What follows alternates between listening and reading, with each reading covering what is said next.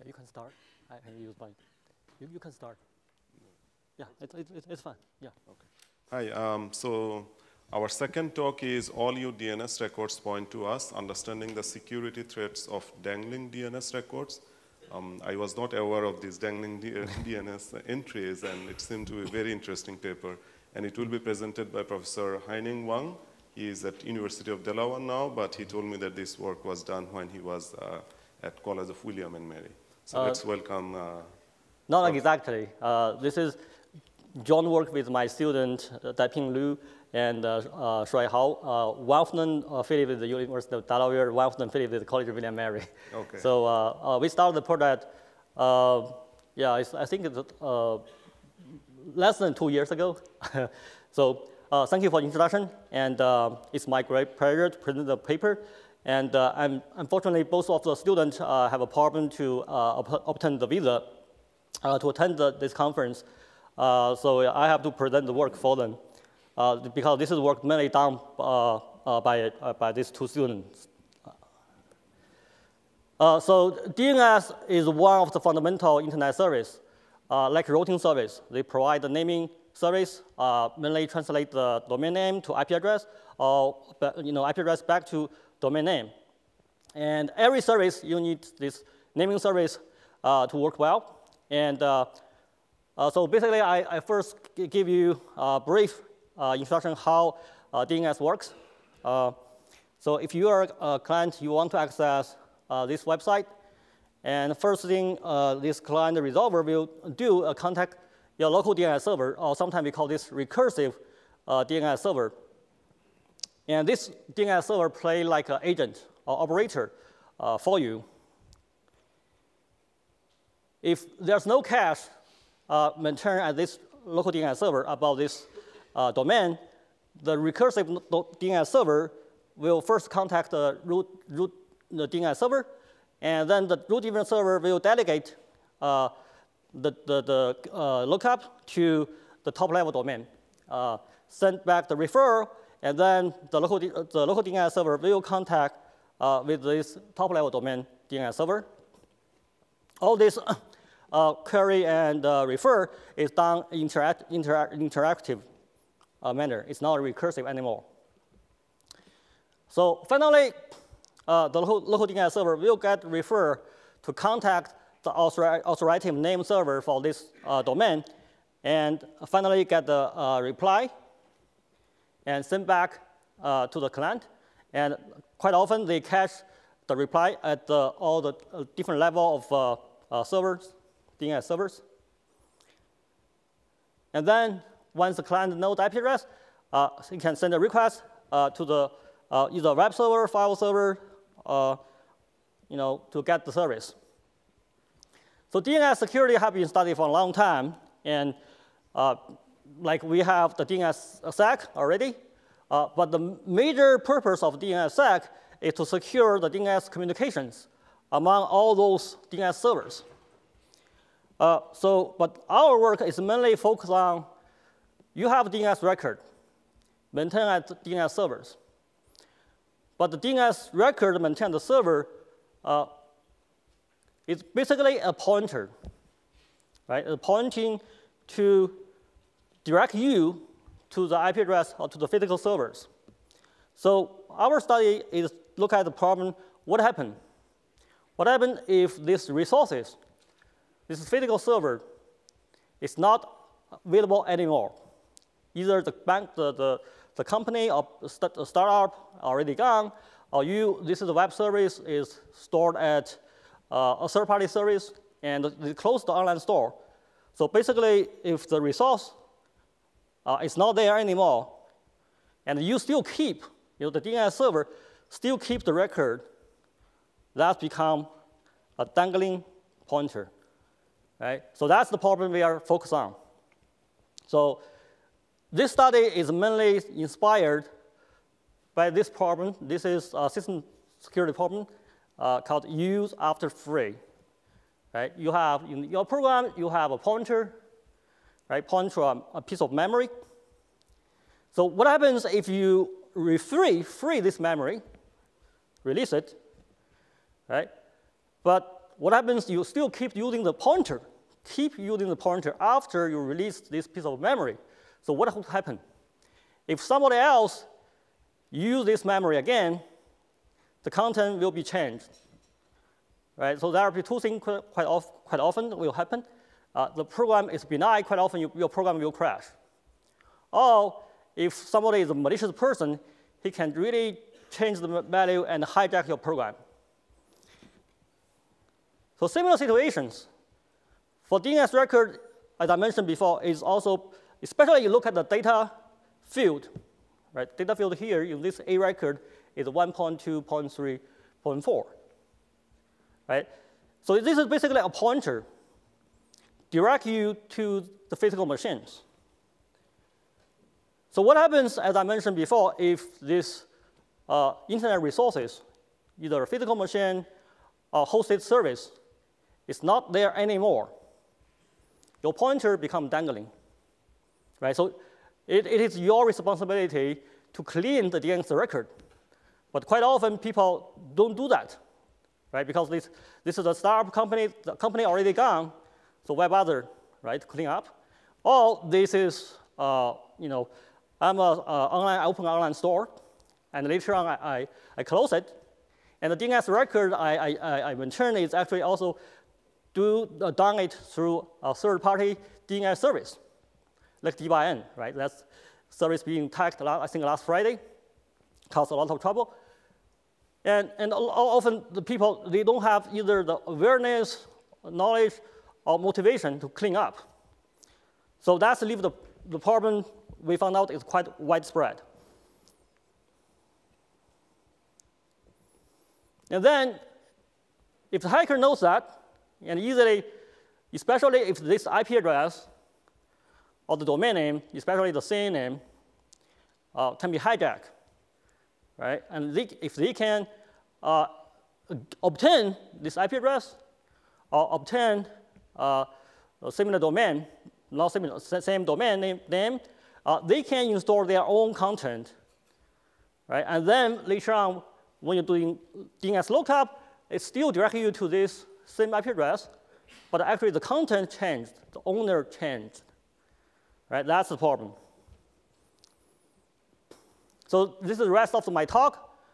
First, I will introduce you the different 4 types of security sensitive dangling DNS record, because there's more than 40 types of DNS record, and we are focusing on 4 types of DNS record that could cause security problems, and how to exploit these dangling records.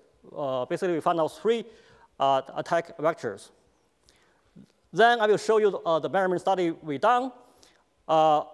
First, I show you how we select the domain names. We cannot try to scan all domains. That's almost impossible, right? And then how we collect the data, especially the subdomain data, because there's a lot of top problems at the subdomain level. Then I will show you how we search for all those dangling pointers that could cause security problems. That's the focus of this work. Then I will show you 2 cases, 2 case studies showing you the threat posed by the dangling pointers. And then I give you 3 preliminary defense solutions to mitigate this problem, and finally conclude this talk. So first, look at the dangling DNS record. So basically, DNS record have 4 fields. I'm showing here 5, but actually the class is optional. So fundamental field is name, TTL, type, and data. And the data field is, as I mentioned before, it plays the role of the pointer, right? And the dangling record means you release the resources, right? But the record is still there, and then the data field the pointer become dangling. And we found there's 4 out of 40 type of DNS record that's security sensitive. This here is A record, the CN name, MS, and NS. So that's the 4 type of DNS record that's security sensitive. So let's look at all these 4 DNS records. First is the A record. Of course, if you hijack the IP address, right? Not a hijack, actually, I think hijack is not accurate word. It's obtain the IP address. Don't really need to hijack, you obtain, right? And then the domain was hijacked. And then the dir scan record, you have 2 ways to hijack the domain. First, you hijack, of course, you can hijack like what happens to the DRA, right? Obtain IP address and install your own server and your control. So that's the way like the first one. The second is you don't really have to obtain the IP address. You can just control the ownership of this domain. Because quite often you look at this is like the web hosting service and shared by multiple clients. They have like online stores, right? And many different person, they pay small amount of money and get the online store service, right? But most likely, the third-party service, they store all this online store within one domain or within one IP address. So basically, you don't need to obtain IP address, right? You just claim the ownership of this domain, right? Then you can hijack this, www.foo.com, okay? So similar situation apply to the MS and NS record, like what I mentioned scenario for the CN record. So you can also directly obtain IP address, do the hijacking, or you can do it at the domain naming level. Okay, you don't have to do it at the IP level all the time. So this summarizes how we exploiting the DARES. There's 2 types of data fields, 2 types of data types in the data field, right? IP address or domain name. So that's the 2 you try to attack, right? Either obtain the IP address or you try to own the ownership of the domain names. And there are 3 different attack vectors we found out. One is IP in cloud, because that is provide opportunity to obtain IP address. Before the cloud, it's really hard to obtain IP address that's owned by somebody else, right? But cloud service provide you opportunity. They have a shared pool of public IP address.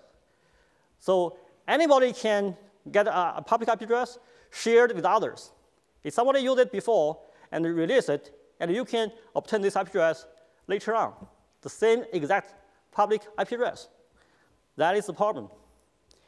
And third attacking vector is this abundant third-party services. As I mentioned before, we have the popularity of the web hosting, right? People pay small amount of money to get all kind of online services, like blog.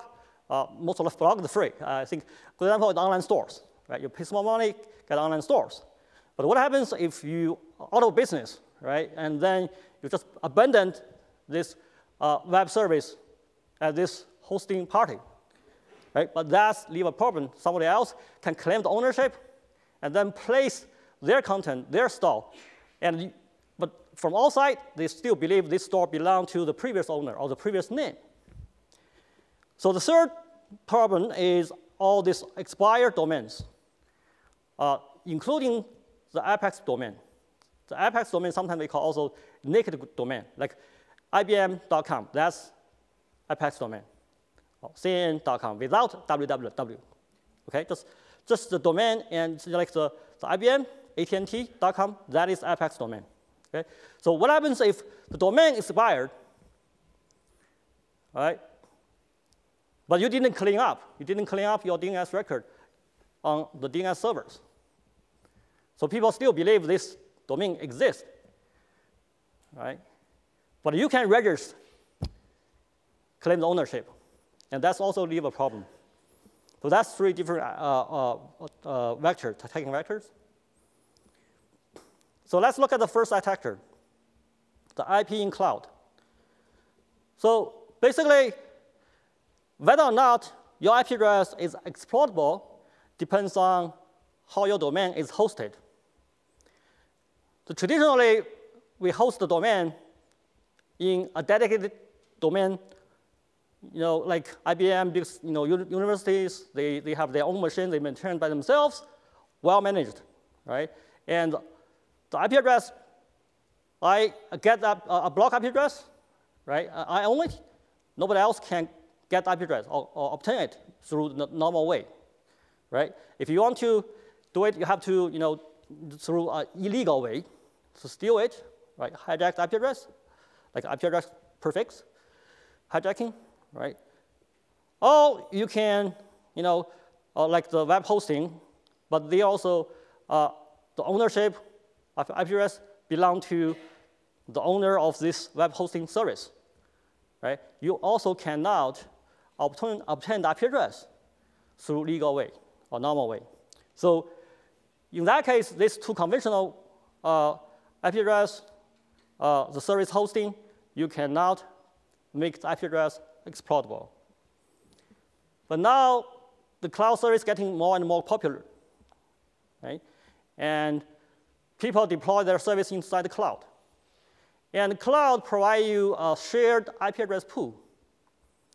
And as I mentioned before, anybody can get IP address, right? And this IP address could be used by somebody else before, right? So then there's a problem, make this kind of IP address exploitable. And you can obtain this IP address in a normal way, yeah? Paying a little money. The cloud service, you get the IP address, you just pay little money or almost no money. Like I will show you, when we do the milking IP address, we don't initiate a virtual machine. It costs us almost nothing. And we mainly do this IP address milking in two popular cloud services, Amazon EC2 and Microsoft Azure. So second attacking vector is all these abandoned third-party services. So modern websites extensively use all these third-party services, like people maintain or create blogs in WordPress, open an online store in Shopify. For the email delivery, you use Mailgun. So here I'm showing one simple example. Alice, she want to open an online store in Shopify. And she wants to have this domain name, this shop.alice.com, right? And that'd be nice. Then he already have account at Shopify, that's alice.myshopify.com. So to own this, she just creates this domain name, a CN name, and put this DNS record in her DNS server. Okay, quite often that's like upstream DNS server, maintain this for Alice. Right? So everything works well, but probably after a few months, Alice didn't do well in business, and he out of business, right? I don't want to maintain this online store anymore. She just gave up, abandoned this online store, but she forget to clean up this DNS record. Okay, and the DNS record now become a Dangling DNS record. If somebody else, like Malice, knows that, and he also have an online account at Shopify. So especially I want to emphasize here is in Shopify, when they do this, the training, right, from alice.myshopify.com, they just using the wildcard to the mapping. Okay, so this is, doesn't matter you are Alice or Alice or Bob, they all point to the same domain or same IP address. That's the host machines. Host, so one machine shared by multiple clients, right? So Malice also have account at Shopify. So if he knows this is Alice already gave up this online store, he can claim the ownership. And quite often, Shopify does not verify.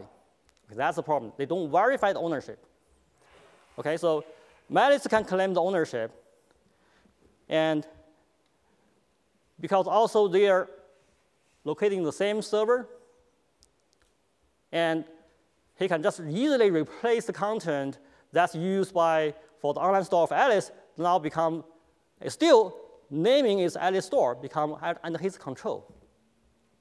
Okay, that's a problem. So let's look at the third attacking vector, that's expired domains. So for the data fields of like CNN, MS, or NS record, they all may point to expired domains. So there's the previous work published this year, mainly studied the Apex domain registrations by exploiting all these expired domains. We are more like focus on all different kind of domains or subdomains, especially subdomains, right? Because if you are a big company, quite often you don't do everything by yourself. You outsource. For example, the supporting.com, right? To expired, could be pointing to expired domains, and that could cause a problem too. So now look like the memory management study. We show the domain selection, DNS data collection, and I will show you the result, measurement result, showing the layers are widely spread. A serious problem, then threat analysis. We try to choose the popular ones, because if the domain is not popular, even the domain name was hijacked, nobody cares, because very few people visit all those domains. So we try to focus on the top popular ones. 4 data sites we have. The number one is all expired Apex domain in Austria top 1 million. And then 3 subdomain data sites. We try to get the subdomains. First, we get using the zone transfers from 320 domains. That's the only domains we can get zone transfer to get all the real subdomain names. The rest just we disallow disallow the zone transfer. So for the rest of domains, first we come up with the word list based on this 320 domains, get the subdomain names, right? And then we do the brute force scanning based on the word list to see the rest, and then form the data set for the subdomains. The data set are all kind of for the 4 type of DNS record, right? So based on the data, we do the search result. Rest I will show you the overall result, IP in cloud, abandoned third-party service, expired domains. So this is the overall result. So 318 layers in 318 top 1 million Apex domains. Look at the subdomains. There's 408 layers in 277 top 10,000 domains. We also look at 2 .edu.gov, 59 in 52 domains, and 6 layers in 6 .gov. So that's the reason why this number is getting smaller and smaller. first, the number is bigger, right? We have definitely sort of 1 million to 10,000, and then I think 2,000. I didn't show the number. For the EDU is about 2,000 and 2,700, and then Gov is 1,700. And also the EDU and the gov.gov, those domains, they mainly maintained by themselves. They are not maintained at the cloud. Especially for gov.gov, even they maintain the cloud, they use Rackspace. They don't use EC2 or Microsoft Azure. Look at the type of domains. We have news. Due to the short of time, I just let you see this. I don't repeat by word. So now let's look at the memory result for the IP in cloud. So we need to make sure the IP address can be obtainable, right, or exploitable. So the first step is filter out all these unexploitable IP address. If the IP address not belong to the cloud, or the IP address reserved by cloud vendors, we filter out. And then we look at the IP address. If the IP address is being used right now, right, we filter out too. Make sure the IP address is not used at this moment, but still appeared in the DNS record, right? That's an exploitable IP address. So this figure shows you all those potentially exploitable IP address. Potentially means is showing in the DNS record the data we collected, right? And also after filtering, it remains in our IP pool, right? That's become the potential. And then you may think how practical an attacker can obtain a desired IP address, right? So we did continuous milking the IP address from EC2 and Azure. What we do is just release it and then logged. We don't launch a virtual machine, so the cost is very, very low. And here the result we get. For EC2, we issue close to 9,000 requests per day, and we get 5,000 new IP addresses. And so this is the number for Azure is lower because Amazon EC2 is more popular, have more IP address, the pool is larger. So. But the key is the IP pool is large enough for attacker to obtain the desired IP address. So here's the result. 3 tabs. The dear DNS didn't show up. Okay. So no surprise, more in the Alexa top because more domain names, and they have more chance to deploy at the cloud. So now let's look at the result for the abandoned services. We get the DNS data, right, as record. So we first we do the rank based on popularity, based on how many times you appear in my data set. I rank them. Then I choose top 200 non-email service and all email services. And there's 2 requirements we look at. Is this an exploitable abandoned service or not? Number 1, it's free account, so it costs us nothing. Okay, so basically we can relax this requirement. If we got more money, we can register with the money. So what I'm saying here is this is the lower bound, could be more. Right? The second is this website or the web service, they don't do the verification for the ownership. So finally, we found 8 non-email service, 1 email service, they are vulnerable. Okay? And then we use this tool to automatically try all different subdomains to say which one we can claim the ownership for this, this website, web service. And so among these 9 services, we found all of them have the problem, can be exploited. So third, we check the expired domains. To doing that, we check first who is, look at the response. If the response is none, we know this website is gone, right? Then we confirm with a good ID for registration. If we can register this website, this definitely is expired. So one thing the result showing there's 140 expired domains. One thing I want to emphasize here is among this expired data set, we also include those unregistered, non-existing domains. So those are not expired domains. Those are the typos appeared in the DNS record.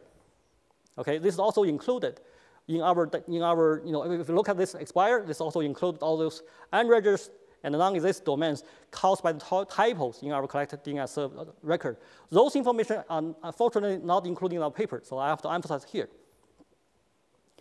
So among these 140 expired domains, we found 156 DIRs. That's due to the expired domains. So the problem here is many subdomains, even with high repetition domains like .edu, top domains, point to the expired domains using the same name or MS record. So here I'm showing you the expired domain patterns. So there's basically three types of patterns. First is similar to alias. Two examples. Look at the second one. That's RPS Berkeley, right? And the second is expired external service. And the third one is typo. This is just I mentioned. The typo is they are not expired domains. They are typos when they create this DNS server because human beings make mistakes, right? And look at how possibility you can register these expired domains or these typo domains, right? The problem here is currently all those major domain registrars, they have a blacklist, but no expired domain on the blacklist. So you can easily register all those expired domains. And they have rules to block the similar name close to the well-known domains, but that's only prevent 46 from being exploited. So finally, I've shown you two cases, is the threat analysis. One is the email fraud. So currently, we have, when you do the email fraud, you have a fake email address, email server, that can be easily blocked if you use this DKIM or SPF, can prevent the email fraud, right? Also, it's an open loop, right? You send the spam, but you never get a reply.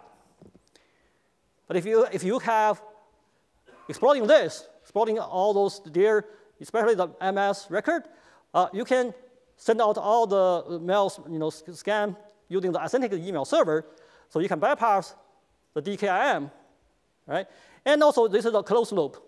You send the spam, and also you can receive the reply. That's an advantage, right? So the second case I'm showing you is here is you have this subdomain support, right? For this case, the pointing to this is hosting in a cloud, Amazon EC2.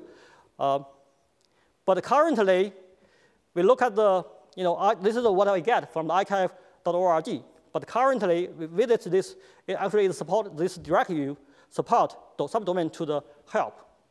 But if I know this IP address, right? I know this IP address. This can be checked from DNS lookup.